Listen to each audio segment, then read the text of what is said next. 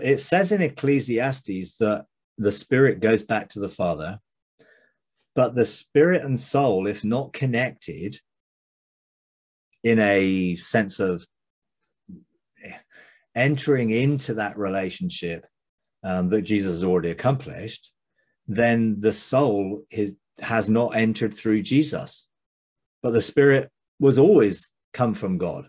The spirit came into the body to form the soul, if you like. The soul formed after the spirit entered into the cells, and the soul formed. But the spirit already existed and just goes back to where it was before. The spirit, for me, I don't believe in an unredeemed spirit.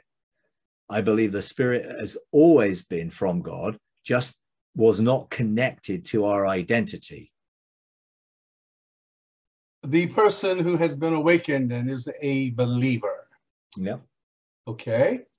Should they, using the old school term, backslide? And in my background, we used to say, go back into the world. And, really go back into a, quote, sinful life, whether that might be drugs and wine and women, whatever.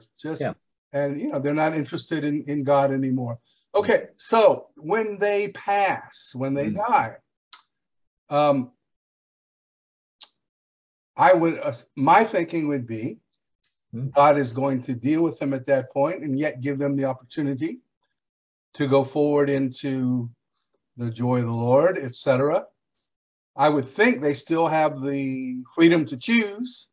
And if they have been living that way and they choose to reject the Lord, they would go into the fire of God's love. But what is your thought there? No, I wouldn't really think that, because in a sense that's putting what happens in the future based on what we haven't done here. My view is, if someone enters into a relationship, God, or becomes awakened to that, what they're awakened to is the reality that God has already forgiven them. They're already born from above. They're entering into the work of the cross, which is finished, and they're enjoying that whilst they're operating in that relationship. Should they choose to walk independently of God again, there is no grace to restore them other than the grace that's already restored them. So there's nothing. That's what it talks about in Hebrews, about, well, there's no other way. There's no other way. They've already received the way. They may then have consequences of what's happening to them on earth.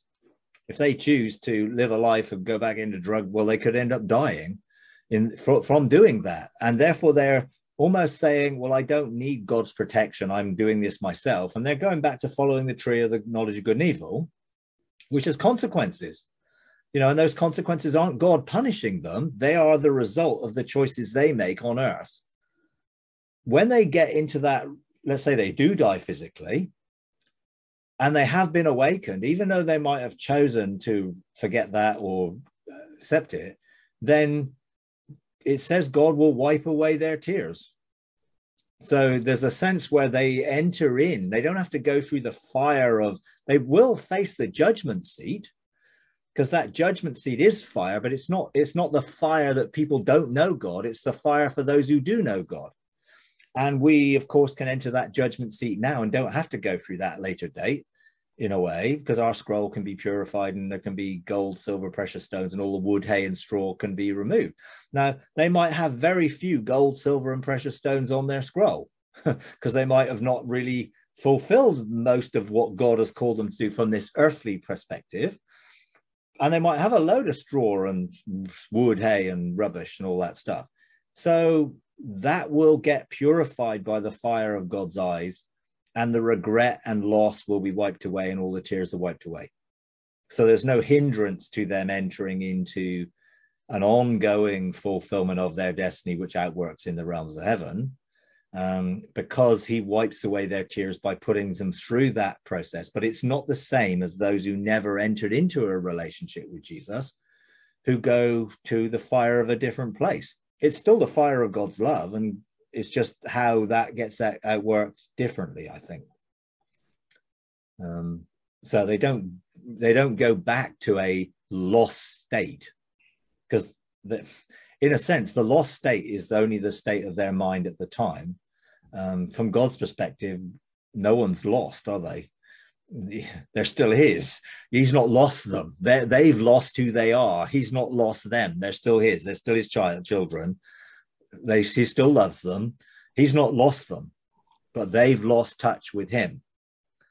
So that then gets dealt with. So I don't think they have to go through the same process as someone who's never entered into a relationship with God and would have no idea of what their scroll was. They would have had some idea.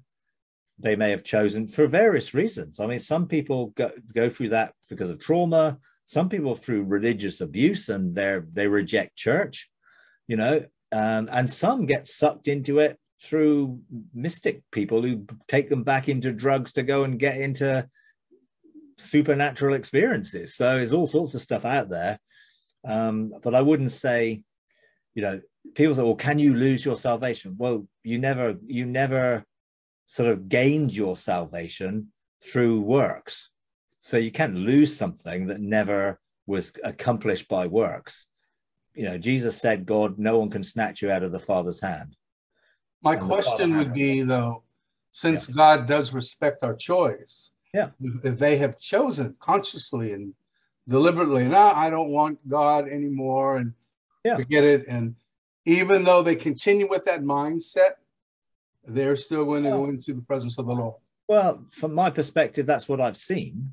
I've seen people coming into that realm and going to various places. You know, I remember having an encounter with a group of us, and we were watching people come into the realm of heaven and where they went. And it was like, oh, there's several places people are going here. Where are they going? Why are they going there? You know, so that was just my experience. Now, in one sense, it's a moot point, because anyone who did go into that place and already had an awakened sense and they'd chosen a different way are going to choose to come back pretty quick.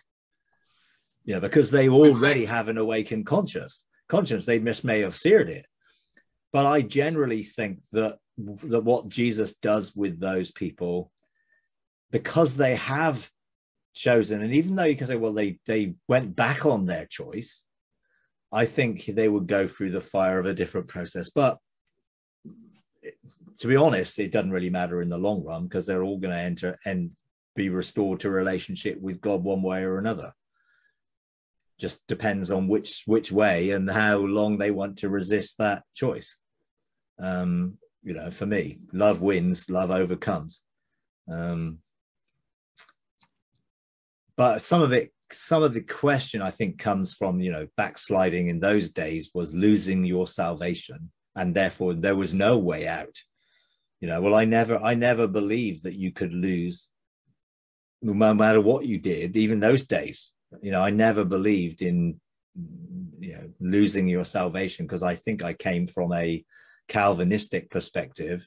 Well, God chose you, but Calvinism obviously is a limited choice, only chooses some, whereas now I believe God chooses everybody. so I'm still probably more aligned to, well, it's more about God than it is about us.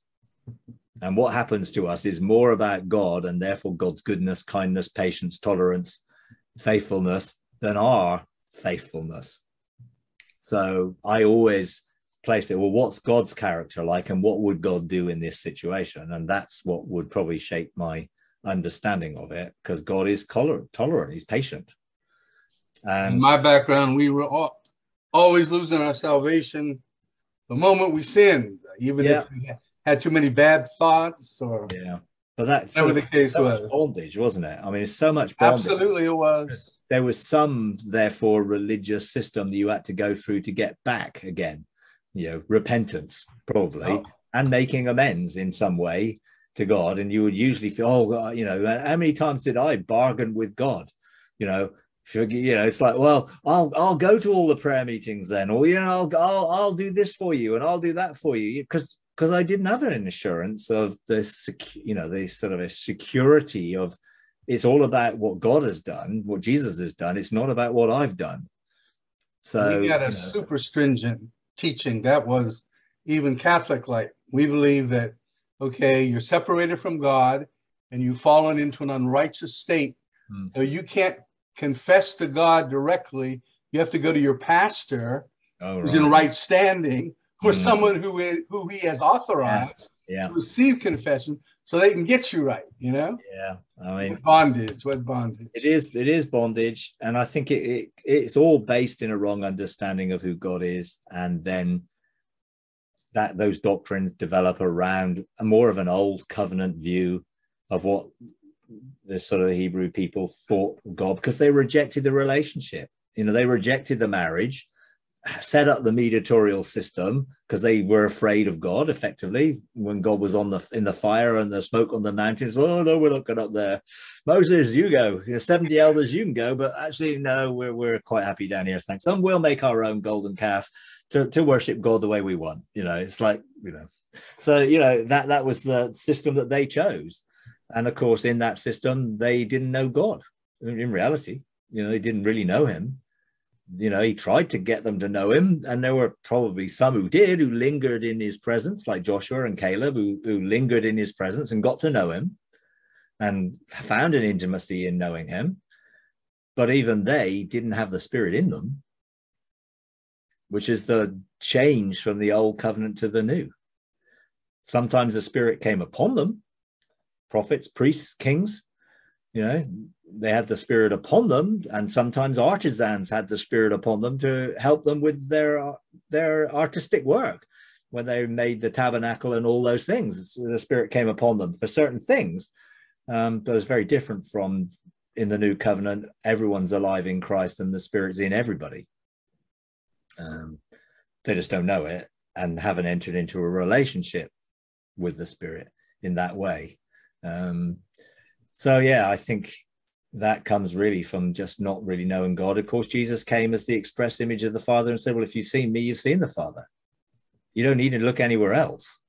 You know, I've come to tell you the truth, and I've come to reveal the truth. And actually, you know, you've heard it said about God, but it isn't true. Effectively, I'm telling you now, this is, and I'm showing you in reality what is the truth. You can see it by looking at my life, because I represent the Father's life, and I only do what I see the Father doing.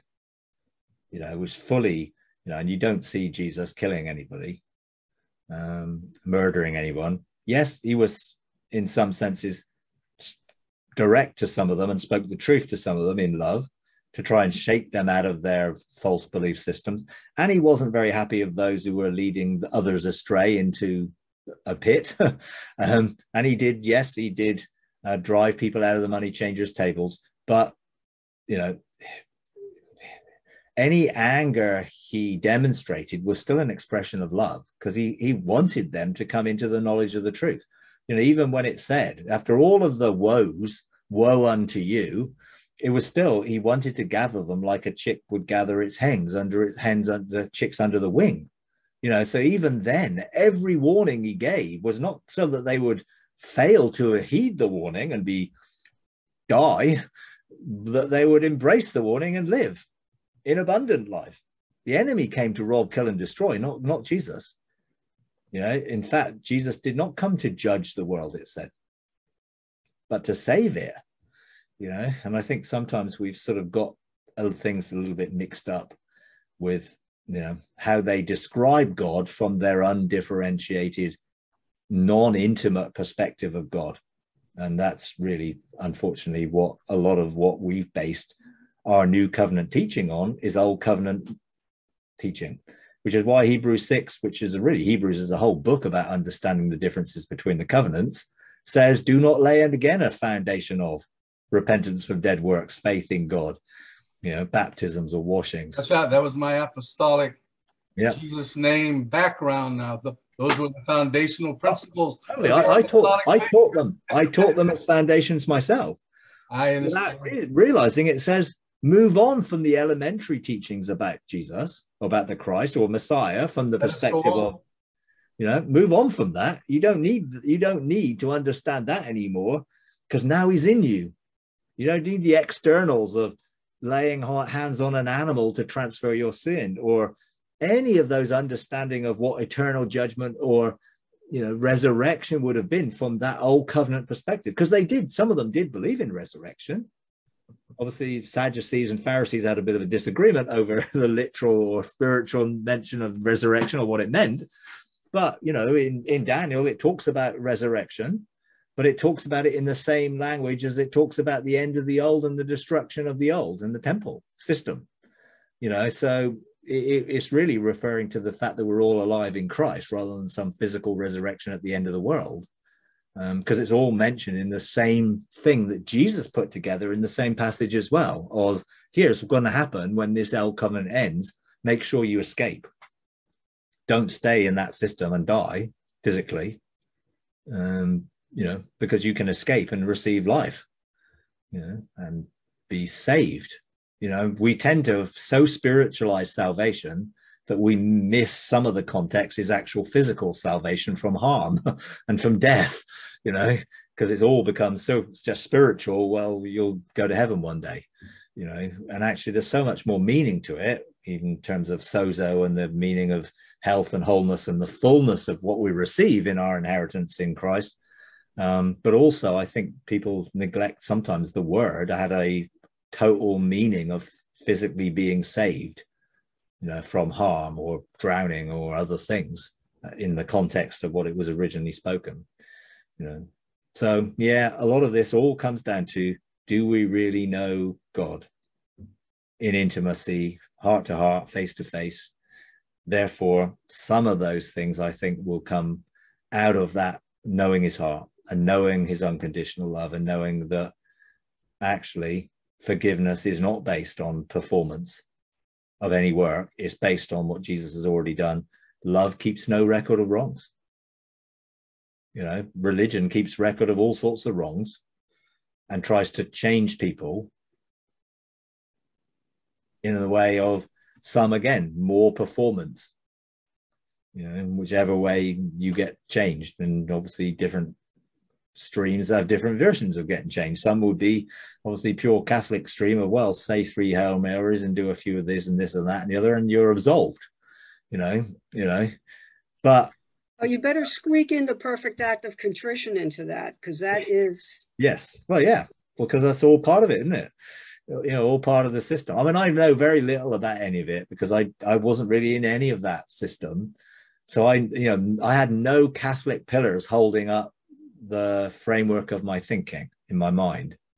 I did have Protestant pillars, you know, or a Protestant pillar and an Augustinian one and a evangelical one and a sola scriptura one. And, you know, I didn't realize how influenced I was by a mindset that had old covenant thinking and Greek thinking. You know, I had Greek thinking and Hebrew thinking from an old covenant perspective, framing my reality, even though I'd never learned Greek or Hebrew, but it wasn't. It's the cultural programming that my religious upbringing had, which was quite legalistic and old covenant, you know, as well as the Greek mindset, which wasn't just in the religious thinking, it was also in the world. Our Western world is mostly based on Greek philosophy, you know, and the Western world that I was brought up in would be very different from an Eastern world that some other people would be brought up in. So they wouldn't have that pillar in their mind, perhaps.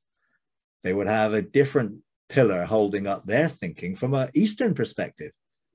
And maybe they'd have a mystical pillar, but that wouldn't necessarily make it good, you know, from an Eastern meditative philosophy, you know, which is very much, you know, focused on emptying the mind rather than fixing the mind on something good, which would be God. You know, so anyway. So before I give up the ball, I'm curious.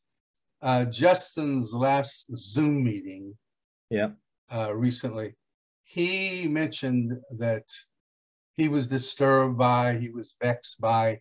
Apparently, there are a number of mystical separations in light of doctrine, where they were separating themselves. He did not share what it was. I'm wondering if you're familiar. Yeah, I am. Yeah, I am. I was also extremely saddened by,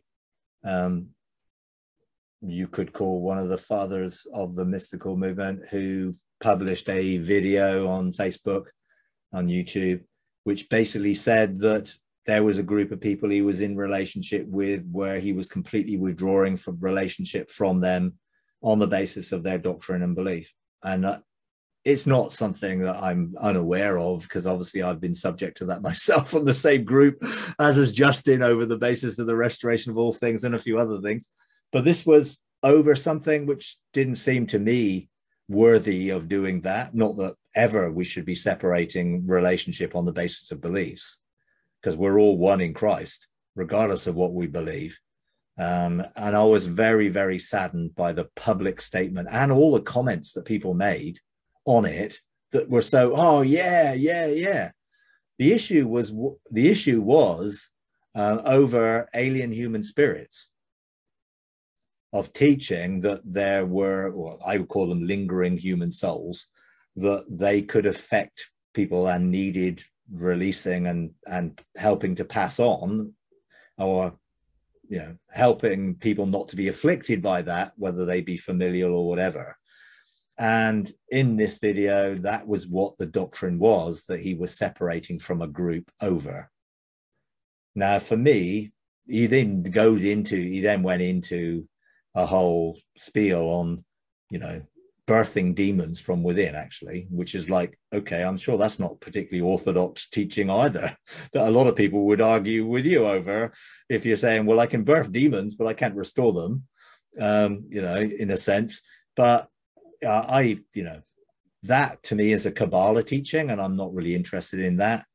But it was a sad issue of, I am telling you publicly that I'm withdrawing from a group over this doctrine, and we're no longer in relationship. And of course, that group has done that a number of times with other people.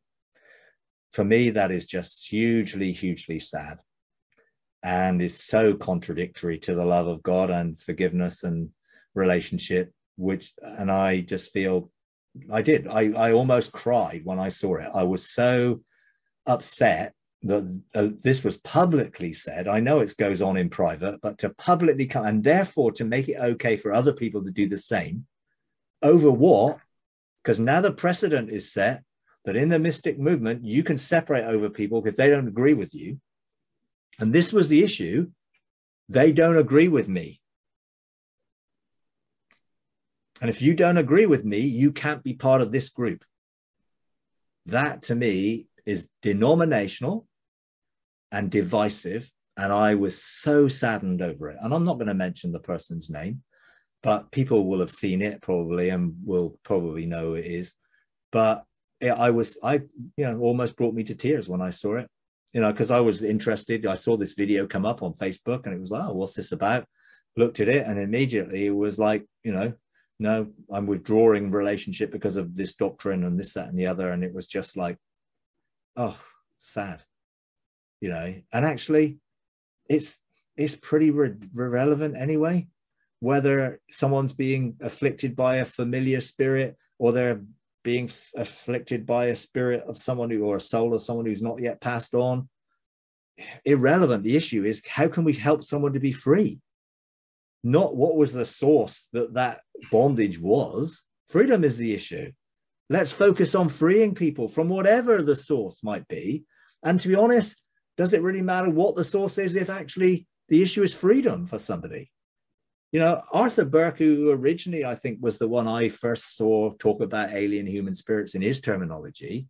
And then I met a guy in the UK and a couple in the UK who were also doing the same sort of ministry. And they, I think, referred to it as lingering human spirits. And I prefer lingering human souls, because I don't think people's spirits linger here. I think they go back to the Father. But I do think people's souls can linger here.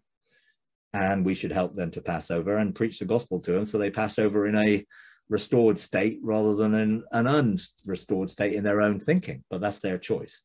I'm not there to punish them or to annihilate them.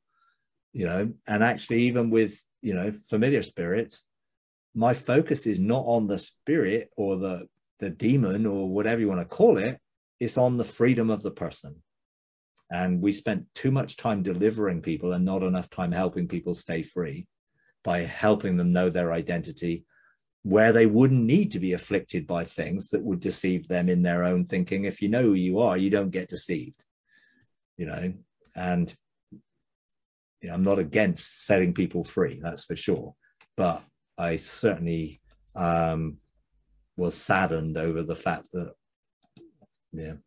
this has taken place, really. So, yeah. Mary, get your hand up there. Yeah, talking about the whole thing about lingering spirits, lingering souls. How does that actually happen? I mean, do you understand that? Yeah. I know what you're talking about, but I try to figure, okay, how does the spirit go on, but the soul gets stuck?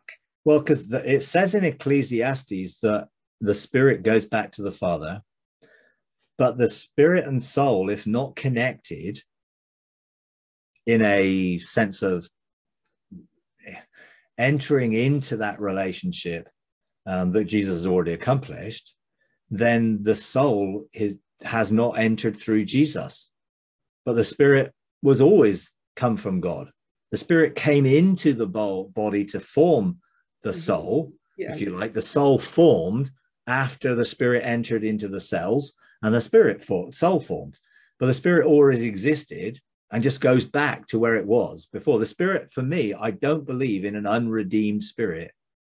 I believe the spirit has always been from God, just was not connected to our identity, and therefore was competing, because it talks about the tension between the soul and spirit, and the sort of almost the conflict between soul and spirit, where the spirit looks to bring us into the relationship with our identity and God, and the soul's resistant in operating in humanism and tree of the knowledge of good and evil.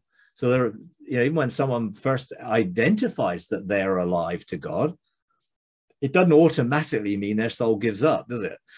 Having control over their lives. So I do believe Ecclesiastes talks about the spirit going back to the Father, and that's been my experience of seeing it. And then the soul goes on to the fire of God's presence for refining and purification. Now, if it gets stuck here, it's because of trauma. I think trauma traps potentially souls to an event or a place. And that could be to a family event, and therefore it can therefore be attached to family lines as a familial spirit, which can attach itself to certain families. So I've sort of, when someone dies and they have a familial spirit, where does that familial spirit go? Well, it just becomes someone who attaches itself to another part of the family. And some people's deliverance is from familial spirits, which are demons, which were in a family member that then afflicted another family member because of some family right to do it. So I do accept that some deliverance is that.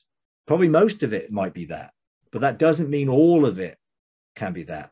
And Arthur Burke, who operates empirically with evidence, said very clearly, you probably weren't going to find this in the Bible, and it probably isn't a biblical thing. Well, neither is 99% of the things we do every day in the Bible. But it doesn't mean we dismiss it as being true. It's like computers are true, they're not in the Bible.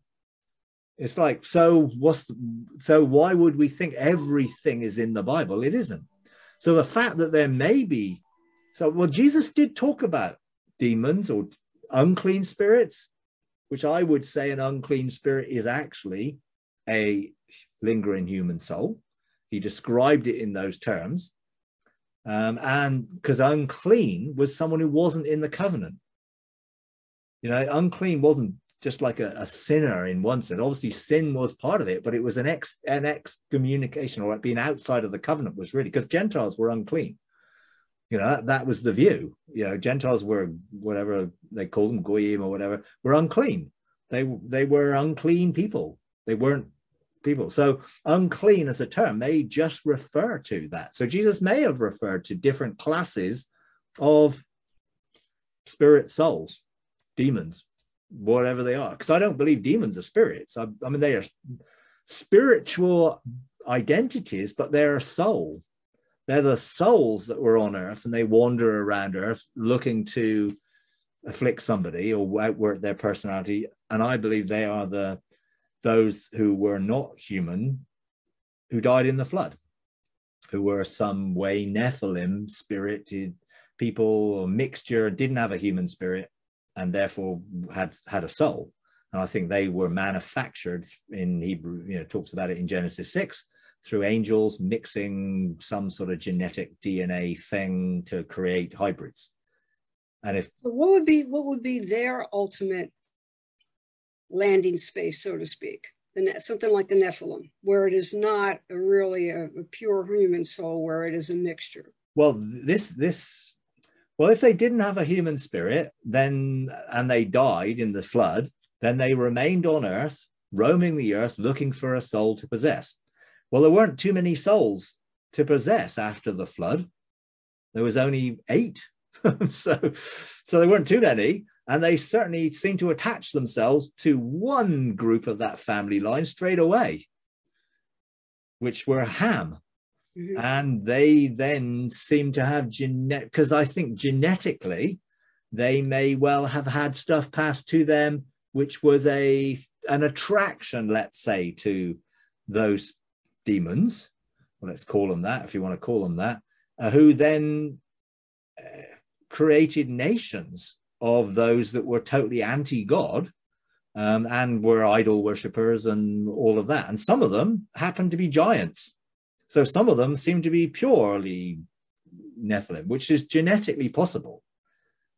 If you look at Noah as being pure in his generations, which I believe is genetic purity, it doesn't talk about Noah's wife, who was obviously human, but may have had some Cain seed, may have had some Nephilim seed within her DNA, and therefore Noah's children may have had a mixture or may have been pure. And I believe the line of that comes from Seth all the way to Noah, right through obviously to Jesus, I think is pure, because I think Shem had pure human DNA, because that's possible when you have let's say a quarter DNA or half a DNA, and then you mix with that, you get full DNA. So it's all, I mean, I don't go into genetics, but you know enough about hybridization and F1 hybrids and all that sort of stuff to know that you can have recessive and dominant genes and all that stuff within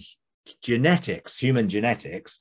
And I believe that Shem, Ham, and Japheth had different mixtures of genetic material, and that Ham attracted, and eventually his wife may also have had a mixture of that, and may have had a lot of that, and then he produced Nephilim children, which were giants who had 6 toes and 6 fingers and all sorts of stuff, because it says that those Nephilim were there after the flood as well as before the flood in Hebrews. Well, I don't believe there was another incursion of watcher angels, because they got chained up.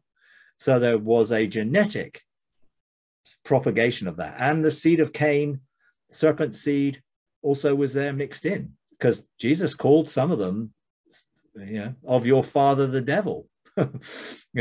So they must have had some serpent seed. How much of it, I don't know, but he certainly called some of them that. And it does say that the enemy planted sons of his kingdom in the world, which I think is the seed of Cain. But ultimately say like the Nephilim, what eventually happens to them? Okay, well, my view was that everything that Jesus could created would be restored. And that includes all fallen angels that he created by him, through him, for him. In Colossians, it talks about that. So for me, I have no doubt that any being that Jesus created for a purpose, for relationship, will be restored, including Lucifer. But it's a choice, but I do believe eventually you'll make that choice. But I don't know how long that will take, but I do believe all that he created will be restored. But he didn't create Nephilim. Right. Angels and man did in collusion. So what the Father, and I thought, to me, it would be, well, maybe they'll just cease to exist or be annihilated or whatever, because God didn't create them. They didn't have a human spirit. Therefore, they don't have the spirit soul coming together in relationship. But as I then matured in sort of relationship with Father, and he could talk to me about some stuff which originally he wasn't talking to me about, because I did ask him the question, he just didn't give me an answer. eventually he did talk to me and said, well, when it came about, actually, when he first engaged me about creating something, you know, not an inanimate thing, but in creating a guardian for portals out in the solar system, which didn't have enough guardians. And I sort of said to him, can I do that? And he said, well, you choose to create other things. Why do you think, made in my image, you wouldn't be able to create a being for a purpose? Like I've created beings for purposes. So I thought, oh, okay. And I was asked by guardians to do this. And I went and checked it out to the Father. And he said, well, yeah, of course you can do it. I said, well, why do I need to do it? You know, and I was a bit, so like, surely you created enough of them. did they, a load of them fall then? He said, no, none of them fell. But we've left a lot for man to complete as they matured in our image. So there's stuff left for us to do. And that is one of it. And so I was all in this at the time. And so I was thinking about the responsibility of that which I created. Am I responsible for that guardian? What am I supposed to do? Am I supposed to look after it? What am I supposed to, I mean, I was like, you know, it's a little bit like, this is a bit, you know, which probably, you know, why you didn't talk to me about it earlier, because I would have probably like, you know, even more freaked out, you know. But so I think, so it's like, you created it because you were asked to create it for a purpose, and the other guardians will make sure that it's cared for. That, oh, praise God, I don't have to look after them. Right, a bit beyond my sort of desire, really, at least, if not capacity. But then the Father then talked about sort of, as we mature, we will also make decisions based on judgment, because it talks about us judging angels. Now, obviously, people think about that judgment in the negative sense, but I believe it's a positive sense. So I would judge fallen angels as restorable, and I judge those non-fallen angels for what they've done, and they've blessed me. So I thank them, and I'm appreciative of the things they've done in my life and around my life. So I honor them for what they've done to bless me. So that's a form of judgment. You know, so I think people just get this so negative thing about judgment. It's always punishment or whatever. No, it's about blessing. I think Pamela first sort of put me onto that thing, I think, actually, when she shared she did that. And I thought, oh, yeah, why? That's a really good way of thinking about it. So I actually chose to do that and found it, they were very receptive to it in the right way. So the Father was talking to me about judging angels and about creating. And he said, when you mature to a position of like fatherhood rather than just sonship, then you can choose to do that, to judge what you've created.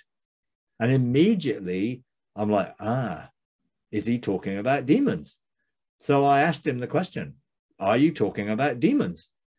And he said, yes. So man will choose what happens to them. But I believe restored man, mature man and mature sonship. So what will I choose? I would choose to do exactly what Jesus did to me and to the fallen angels, to choose to restore them. And I believe that obviously God wants us to behave like he has to his creation, to anything we might have created in the past or might create in the future. And so for me, I now believe that there is a possibility that they can be restored. To what is the question? And I still don't know the answer to that, but maybe to something we assign them to, because they don't have a purpose in God, do they? Because God never created them in the first place with a destiny. So we may need to assign destiny to them so they can be, restoration is probably a wrong word, because restoration is something that already exists to something already exists. Mm-hmm. Whereas maybe this is something that we will choose that they can continue with a purpose, which will be a good purpose, and that they would obviously have to choose to come through forgiveness of Jesus for what they have done so far and receive that, because they ain't going to get away scot-free, are they? They're going to have to come and acknowledge that they need Jesus. you know, so maybe we will offer them that perhaps.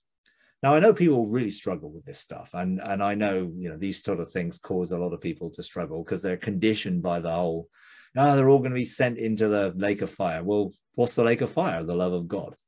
So, you know, which was made for the devil and his angels. Yes. Well, actually, that wasn't talking about the devil or angels. It was talking about the religious leaders and their followers or workers, you know, in context. That's what Revelation was in context, was the whole end of the old covenant system. So it wasn't talk, you know, because the word for devil, diabolos, or for Satan, satanos, accuser, and for angels, angelos, can be applied to humans as well as spirit beings.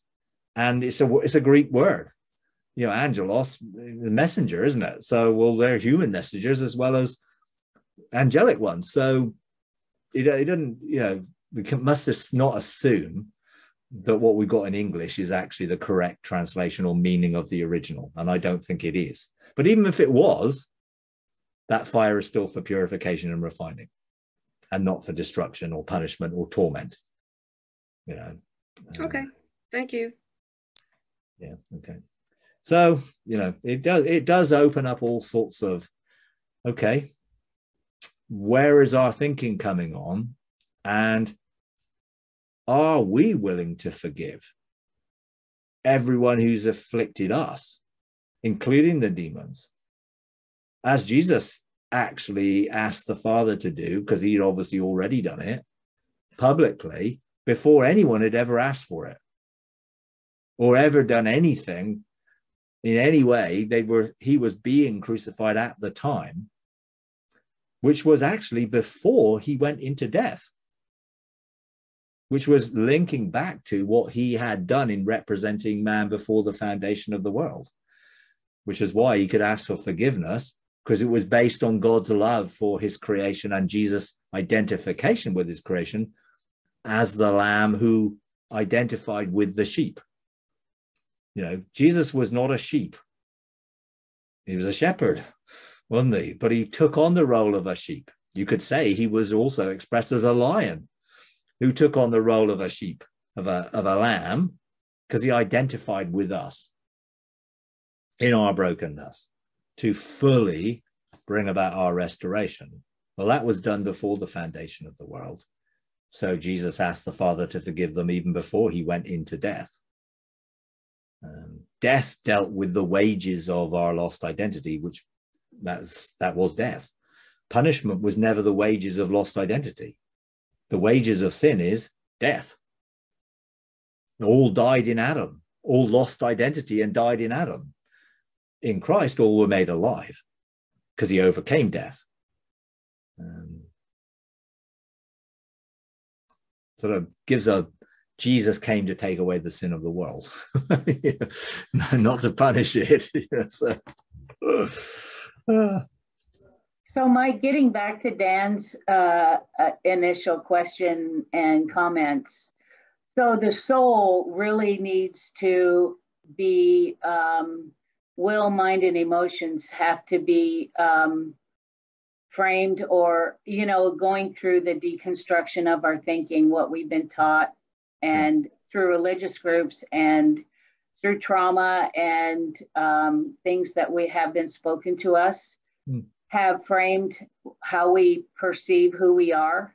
Then, you know, we come along and we meet Jesus and we're happy and, you know, everything's cool until we have this struggle with our soul that says, I want to go this direction, but our spirit is being drawn and wooed by God to go his direction.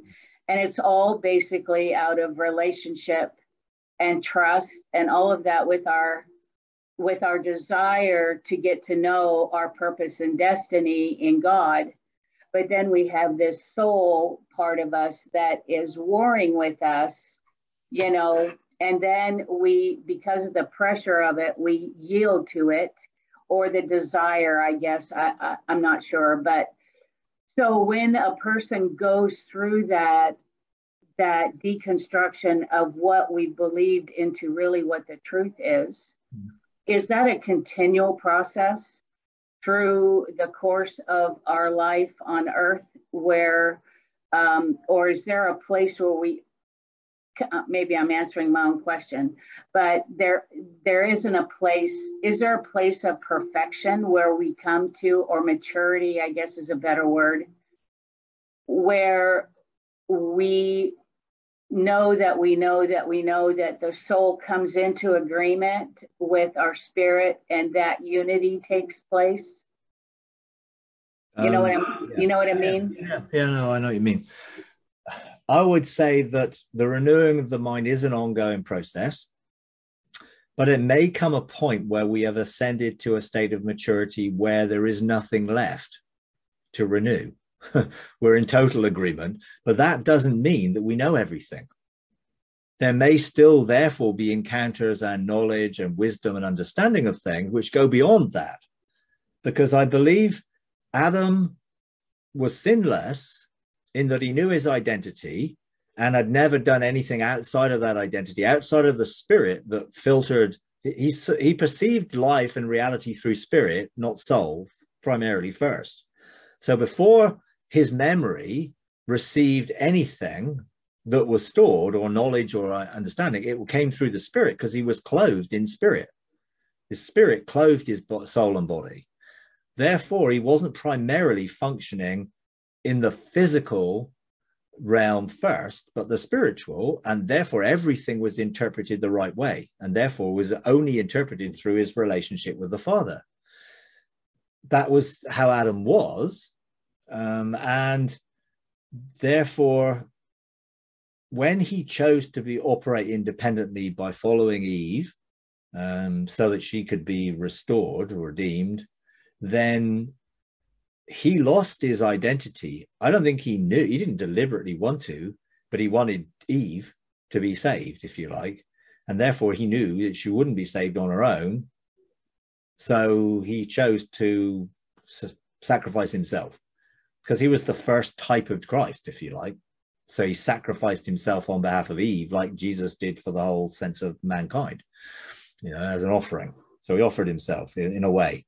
Now, of course, he's responsible, because it doesn't say man died in Eve, did it? It says man died in or we're dead in Adam. So he became the figurehead of that choice. But he then hid away because he lost the covering of his spirit. He never knew the world from any other way other than relationship with the Father. So therefore, if Adam had not done that, he would have matured. He would have increased or ascended in maturity by engaging the firestones and the reflection of the 9 stages of man that would eventually become 12, which we see from the 9 firestones and the 12 stones on the high priest's breastplate, which was a man and God together in union and oneness. So included in this created order, that man and God would be ruling together in oneness, which is sort of the intention. Now, that would have been through a whole load of processes. Now, I've engaged the firestones in my own journey that's brought me into a maturing state of each encounter takes me sort of higher, if you like, or deeper into God, or whatever way to put it. But there are many stages of that. Now, restoration, I don't believe, will take us back to where Adam was. Restoration will be taking us to where God intended Adam to be, so that will be more and more mature. Now, when we get to a stage where we would be where Adam was intended to be, then I think things will shift. Maybe shifting into a different age, because it talks about ages to come. Now, that was obviously originally referring to Old Covenant age, New Covenant age. But actually, are there other ages to come that have other levels of ascension? Because I do believe we will be transfigured to operate with our spirit primarily again, clothing our being, and therefore heaven and earth will be restored to relationship, and we will be able to reconnect in the whole of our being, living in different realms or dimensions. Because I think Adam was able to walk into Eden. See, I don't believe the tree of life was ever in Adam's garden. It was because it really represented the pathway of following life, which was God, to Jesus. You know, even though Jesus was not physically there, he still existed as the Son of God and as the light and way, the truth, and the life, and all of that. So the tree of life is a representative of living in Jesus, and the tree of the knowledge of good and evil is a representative of living in independence. It's actually not a tree, it's a path of choice. It's the choice that we made to follow our own path. And there were those of Adam's children who didn't sin according to the likeness of Adam, who followed the path through the fiery sword, back through into the realms of heaven, and walked in the realms of heaven and still have a physical body, just like Enoch and Elijah and others. So I don't think we have to look at it as just the level of understanding or maturity that we now know and what that might be. I believe ultimately we will be transfigured to fully become who Adam would have become had he continued the process of maturity. And then we will go beyond. So restoration will, in a sense, come to an end when God's original purpose is restored, although there will be no end to the increase in his government of peace. So there will still be an ongoing process, I think, of us becoming more like him. You know, so you could say, will restoration ever end? Will his increase ever end? Will peace never end? No, probably not. So, but I don't know, I don't understand or have been given revelation of what that might be like. But I do think the Father has said to me, and what he has said is, you will ascend to be ascended fathers. You will become an ascended father, which carries with it a different level than being a son.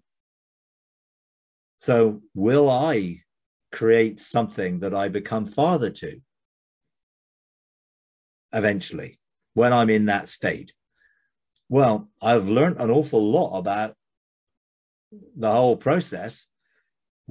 I would certainly hope if I did, I wouldn't want to go through the same process that this one has gone. So I'd be like, okay, is there a caveat that it can't fall down into the mess that we've ended up in?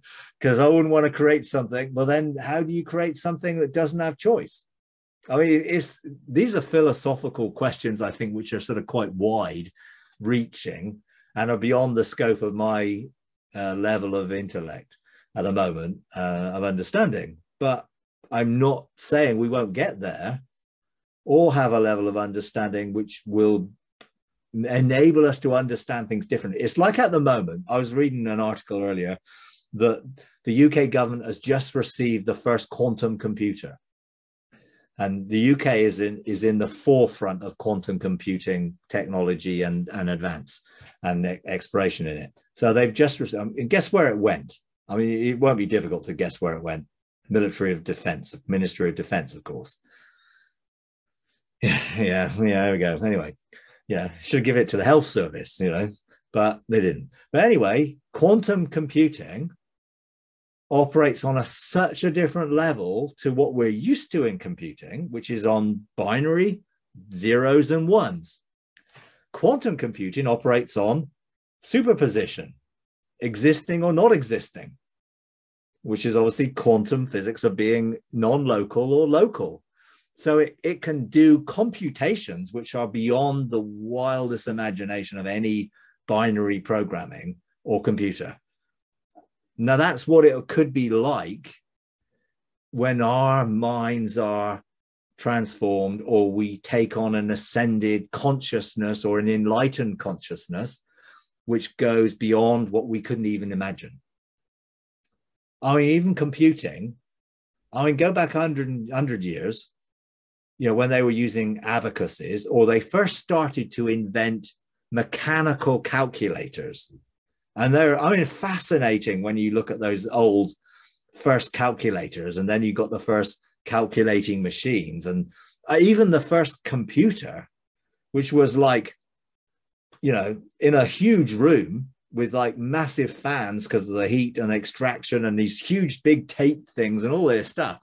And now you've got more power in my watch than they had on the whole of the Apollo mission. You know, I mean, it's ridiculous, but that's what's going on.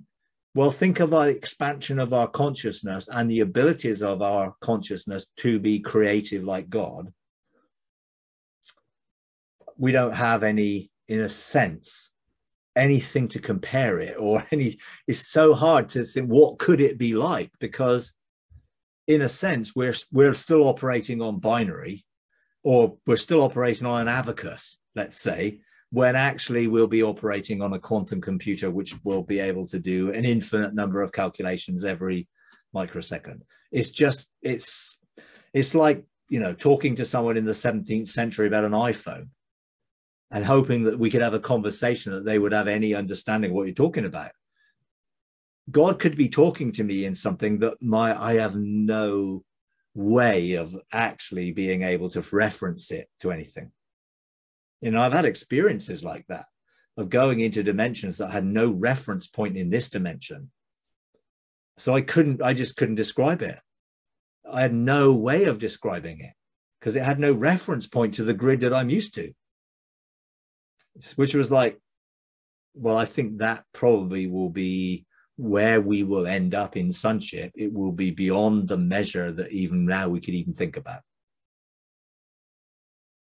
But it's fun. I mean, I do think, you know, sort of have those conversations with God in a limited fashion. And I think he's communicating stuff to me that I still don't have a grid for, that I couldn't even describe and I couldn't even write down. But I think he is talking to me and he is sharing his heart with me, but at a heart-to-heart level rather than a conscious understanding level. So I think those things in me are part of me. And I think they are the part of me that is always looking for something beyond. That there is always going to be beyond, and a beyond, and a beyond. Because that's, I think, programmed in by my intimacy with the Father, who knows that I can contain this as a intellectual question and answer or information, but I can have it within me as something which draws me and desires that I would continue to pursue ascension and maturity.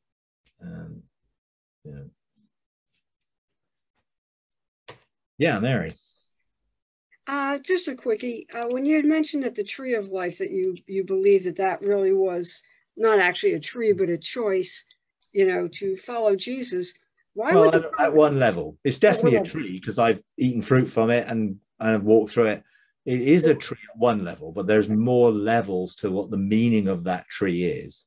Well, then the question is, why would the Father tell them not to partake of it, not to touch it? You know, that's the thing that I sort of grapple with. If that is the ultimate goal. Because they would have needed to come to a point of maturity to be able to have taken it and therefore not risk falling into a state that if you were immortal, you'd end up in a state of perpetual lost identity. So God knew where we were going, obviously, and didn't want us to be immortal and then choose to follow our own path. In a sense of, you know, so he's don't touch this. If they hadn't have touched either and have ascended to the point where that was no longer a way they were even going to choose, then following that path and taking the path of life, which would not end physically, would have then be something that we can enter into. And I think the same applies to us today. You know, why would anyone want to be immortal and miserable? It's like, you know, I do not want to live forever in a miserable state. That means in a state of any sense of entropy, you know, of deterioration or anything else. I want the fullness of health to continue to live in, not sort of, you know, well, I'm going to live forever and I'm going to have dementia. I mean, that'd be ridiculous, wouldn't it? You know, in one sense. I mean, the spirit could be still active. So, and I know people with dementia, their spirit is still very active. And so that's why they're not dead, some people. You know, it seems to be because they're still functioning. You know, I was, you know, my father-in-law, who was, you know, was a man who followed God and was a great guy. You know, had his all the religious stuff, but actually was a really loving guy, and I think was a really sort of good testimony of what a loving person was.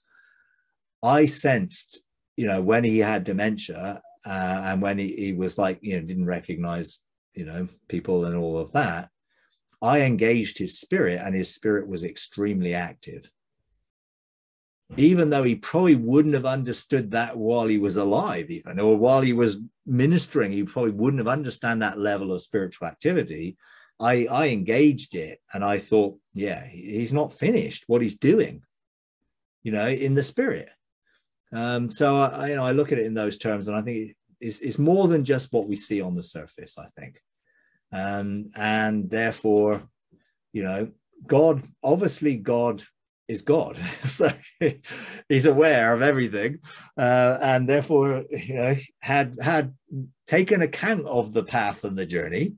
And I don't think wanted anybody to risk in a fallen state having to live in that fallen state without end, because that would have been horrendous. So he put into place the process. Okay. And I think for them to engage that tree, you had to be walking in the realms of heaven, because it was in the Eden, not the garden east of Eden.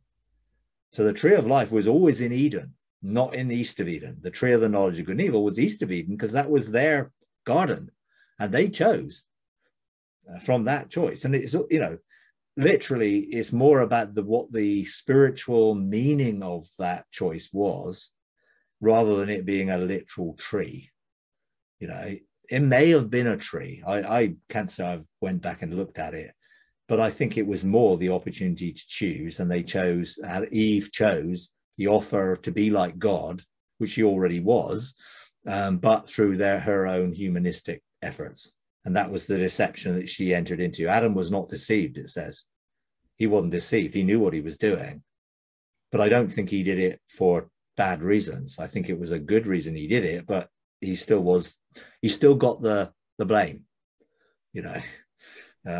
Of course, he blamed Eve when as soon as he, and she blamed God. So it was like, well, you made that serpent, you know, it's your fault. You shouldn't have put him there in the first place, you know. It's just like, because immediately they lost their whole connection, and now they're defending themselves with their own understanding, you know, which didn't take long, did it? No, not at all. But it was a huge shock for them to be clothed in glory, to have lost that glory, to that being separated from that glory and separated from God in the sense of how it was. God obviously engaged them and clothed them with skin, and the whole thing of blood and all that stuff sort of comes into it. I know there's lots of theories around that. Them saying that blood is congealed light and all that. You know, you'll find that if you look into heart math and other things. And I know I'm sort of like, yeah, okay, if it is, it is. If it didn't, it doesn't really bother me too much whether it's true or not. And you find all sorts of things stated, and then you go and try and find out where they came from, or who discovered that, or who's saying it. And it's quite hard to track down the source or the origin of certain things sometimes, but I go on what I resonate with. Does that resonate in my spirit as true? Yes. Well, I'm going to accept that is true, even if I can't find the source, because I accept it as true because it seems to align with the truth that I'm finding in Jesus. So I don't need the source in everything for me to think that is true. You know, I don't need proof, because I resonate with truth. So sometimes it's interesting to find out where it came from, but not always you can find it. And you can't always find the source of everything that's been said. But is it true? Does it carry the hallmark of the frequency of truth? Yeah. Okay, well, I'm happy to accept, you know, maybe not all of it, but some of it, because sometimes there's a mixture in what's being said. Anyway, yeah, Dan. Yeah, quickly. You stated earlier that, and I've heard you say also before in the past, that Adam was redeeming Eve. I don't understand that. What do you mean by that? I don't think you're saying through whatever Adam did, that Eve. No. Well, God reiterated what would happen, that through the seed of the woman, that mankind would be saved. Because Jesus was the seed of the woman. Now, obviously, that also came through Adam as a line, because Seth, well, Abel and then Seth came through Adam. Cain didn't came through Adam. Cain was a result of the serpent implantation of DNA. So the twins, which is bifundifrication, twins from different fathers, which is a scientific possible fact because it's happened. Those twins obviously came from a different source. Now, ultimately, Jesus, I don't really believe, had Eve or Adam's DNA. I think he had an implanted egg put into Eve, but obviously the symbol of it was, there. Now, therefore, what Adam did was to choose that Eve wouldn't die alone, or die in that state. And I think inherently he knew something of the Father's heart. So then when God meets them and talks to them and tells them of what will happen, he talks about Eve, Jesus coming to crush the Satan's head and all of that stuff. So he's prophesying of Jesus actually coming in the way he did.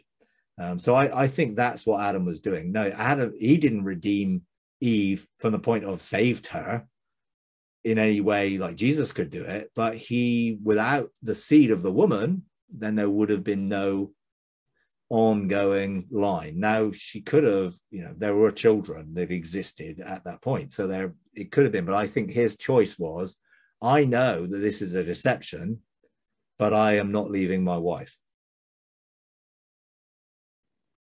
That's and I have had conversation around it, although trying to get a straight answer out of one of the cloud of witnesses sometimes is not always easy, because it's almost like they don't have permission to tell you everything.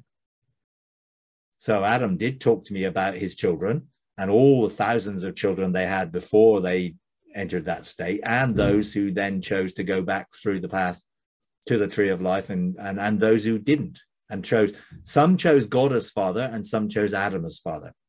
Those were the ones that Cain was able to go and find, who had cities out there, because there were a lot of them and they'd already expanded.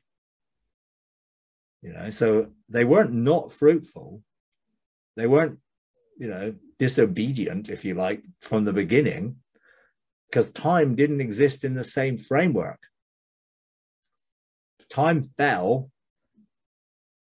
Well, it's a difficult concept, but time was not the same before as after. And so there was a lot of people who were children of Adam and Eve.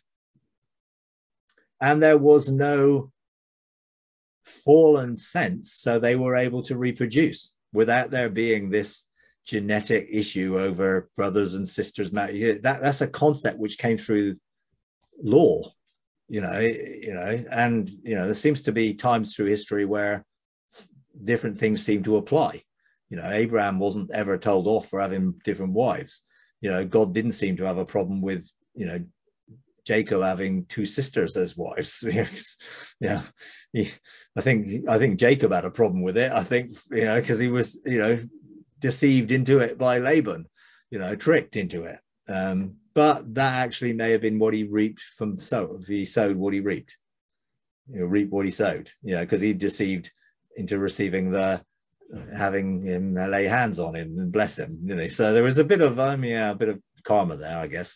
He got back a little bit in being deceived. But there are certain things that didn't seem to be an issue, and then there are things which we have applied. So it's interesting. I was asking this question the other day of what is marriage? Is it the piece of paper and the legal thing that we have, or is it something from God's perspective very different? No, I'm not against marriage and not against a legal piece of paper, but actually we know a legal piece of paper doesn't stop people doing things contradictory to what they vowed in marriage, does it? So in a sense, what is marriage from God's perspective, and how does he view it? And, you know, the New Testament doesn't say an awful lot other than, you know, the marriage bed should be faithful. And I think that's absolutely correct. But really doesn't go into whatever ceremony or words or anything else. Obviously, there was an old covenant perspective to marriage, and they did have a process, went through the sort of betrothal process to the consummation process and all of that. But they also had a concept of girls could be married at 13 or something and basically sold off, almost traded for a position or territory or favor. And it was like, I certainly wouldn't think that. We'd call it human trafficking and child abuse today. And that was acceptable in those days. And I don't think that would be something I would want to see as an acceptable state of what marriage is. So you've got to take it out of the context and put it into today's context. And I think find out, well, what is God's view today about lots of things we may have assumptions about, because we may be programmed by culture or by some religious programming into seeing things a way which maybe God doesn't view, and maybe having a fresh understanding of how God wants us to relate to what he's doing today, you know, rather than try and apply, you know, 2,000 or 4,000 year old principles when he wants us. No, it's never going to be opposite to love. And I think that's always the measure of whether anything is true or carries truth. Is it aligned to love? And if you measure it against love, I don't think you can go too far wrong, you know, because God is always going to look at the heart and love first before any external issues. You know, but it does throw up a lot of questions which I think we should be potentially asking. How do we live, and how do we establish the kingdom on earth as it is in heaven today? What is the way you want us to do that? You know, and I think it's certainly not the way most of the religious stuff is done, from my perspective anyway. Hi everyone, we're starting a Patreon page, patreon.com/freedomarc, and we would like to invite you to partner with us in taking the message of God's unconditional love, limitless grace, triumphant mercy to a bigger global audience.